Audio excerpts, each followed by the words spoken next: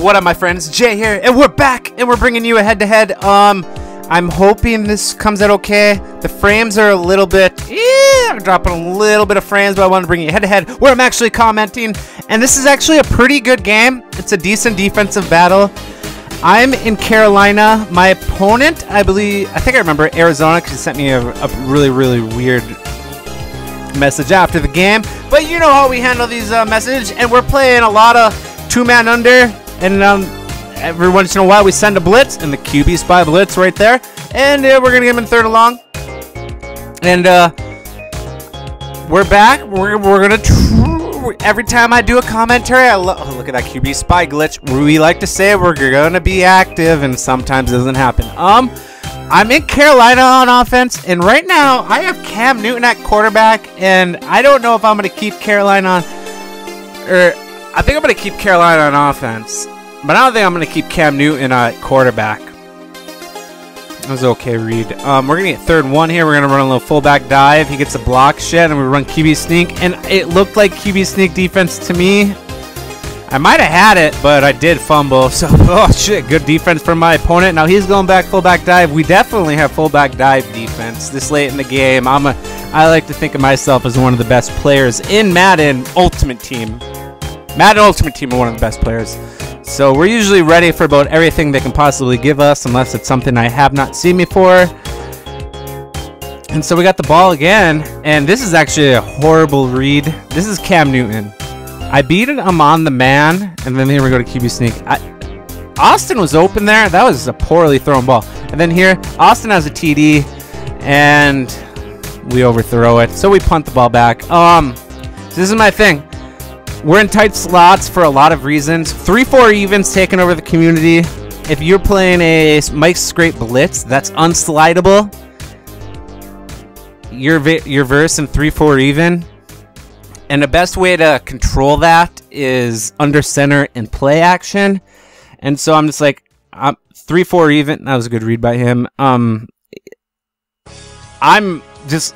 I'm trying to make my main formation under center now, so we're going to tight slots. I run a pretty my phone is ringing. A pretty typical 3-4 even. Man, we're getting a good block shot. Strahan's a fucking god. So I got a Hatcher and Strahan, the only two blitzing.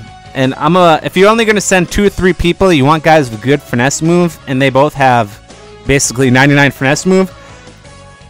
And I have the best man. Ooh, Revis almost jumped it. I think I sent the blitz there. I got the best man DBs and the best finesse move linemen on my team. You might think Jason Hatcher, but he's really glitchy the way I use him. That was a good read by him. That's one of my favorite plays. Zone of post, I believe he ran right there. I'm really familiar with this offense because it is my favorite offense. It's just with, now that the 3-4 evens, kind of the main defense everybody's running, the scrape 3 blitzes, they're tough to stop. You slide right versus the basic scrape defense. You slide left versus the linebackers move to the left scrape blitz. But it could still come in.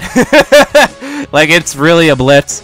And it's really the only reason I'm in Carolina. And I know I have some plays in Carolina to take advantage of, and there's a lot of good read option plays and a lot of good inside zones. You see, we're shut out at halftime, so that's not a good thing, but we're just trying to go a little HB toss, a little cheese, a little play right there.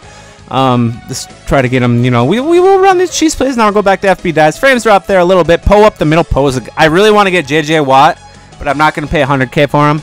But that JJ Watt's probably better than Poe, but Watt can't block. Poe can, I don't know. But there we hit Nelson over the middle on the skinny post. Here we're going to run a little inside zone. I don't think we came out in inside zone. We end up audible into it. We're going to run it again, and we're going to go up 7-3. And we've looked good on defense. We just got to be good on offense. And one thing about me is I don't turn the ball over too often unless I fumble. So I don't make bad throws, and I don't throw balls up for aggressive catches too often unless it's like a 4th down and I see one-on-one. I got nothing else. So you're going to see I play a pretty convenient offense. We're just in tight. I don't know. We ran inside zone that last thing, and that seemed to be the way to go. He goes to a toss. We end up holding it, so we're going to get a 4th and 2 right here. Here, I think I tried to send the blitz, and I fucked up something, so it didn't come in because I saw the people, but the coverage was still good. So we got the ball back, and we like the situation that we're in. And I felt like we were close up to the line there. I try to cut back an inside zone. I get shut down. And then here, if you press me,